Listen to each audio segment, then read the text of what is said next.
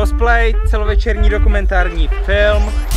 Ahoj, já jsem Tomáš a jsme tady v Make-up Institute Prague spolu s Kuromaru a vytváříme charakter Geralta ze hry Zaklínač 3.